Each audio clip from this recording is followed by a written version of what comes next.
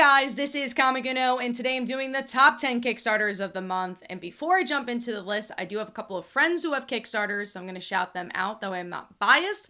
And also, I have Kickstarter consulting, so if you're interested in upping your game for Kickstarter from a PR angle, how to use social media during your Kickstarter, and how to have good page presentation on Kickstarter, go message me and we'll talk about some consulting. Now let's jump into my one of my friends' campaigns, which is Pat Shand, who has Smoke Weed, See the Future, and this is a volume 2, and I just feel like he's been killing it on Kickstarter. And one thing I've been loving seeing from him is just how frequently he's been on Kickstarter. He just had a Kickstarter last month, and now has another book, and just seeing sequels for his books as well, so go check out this one. Now moving into number 10, which is Felix the Cat, and what really gravitated me towards this book is that I think it's interesting to see such a new medium like Kickstarter for comic books to embrace something that's older, a newspaper comic from the 1910s. So that is why that is number 10. Moving on to number 9, which is The Dark Side of Seoul, and these are weird tales from Korean lore. And, I love horror stories, and I love things that can embrace different cultures. So this is a horror anthology where we get to see kind of a ghost tour behind the scenes, I guess, of a different side of Korea, and seeing different tales from that. And the artwork is gorgeous for this book as well. So that is number 9 on my list. Moving on to number 7, which is another horror book. There's a lot of horror for December, and that is The Darkest Root. And this had a really cool thumbnail. I really liked the main character and the look of his design. And this also has to do with angels and demons. It has a gritty feel to it. So this one went on my radar. So putting that as number 8. Moving on to number 9, kind of a very similar feel, and this is Beneath Us. This is issues 1 through 2, and this is actually, the art style, like I said, is very gritty for this one, a similar art style to the previous. This is about a tsunami hitting Indonesia and these creatures kind of coming out of that. It kind of feels like a show that you would watch a couple of years ago, and I'm curious to see what twist they're going to have on this, because there's definitely been a lot of network shows that have been similar and have done really well. Again, curious to see that in more of a comic form and more of a horror spin on that as well.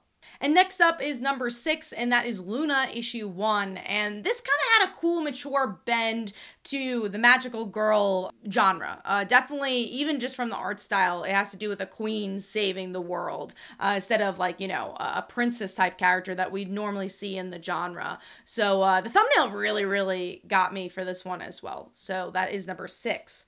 Moving on to number 5, which is The Prince in the Garden. This is a BL, a queer book. The artwork just is very cute for this one. And another spin on a trope you normally would see. So instead of the prince or princess kissing the frog and finding their love, it's the servant who finds the love by trying to find the prince. So I thought that was a different spin on the genre, and again, it looked like a cute one.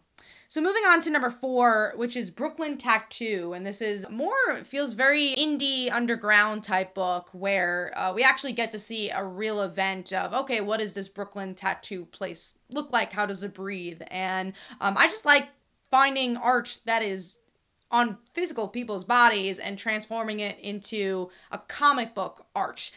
So I just thought it was a kind of interesting take on what you can do with comic books. Moving on to number 3, which is ENCORE Bronze, and this is an art book by Liam Sharp. So I like when we get to see creators from the big 2 utilize Kickstarter and find a new fan base and find a different voice through a different community. And it's cool to see his art collected in this book. So if you want a beautiful, kind of I don't want to say nightstand, coffee table type book, I think this is a great one.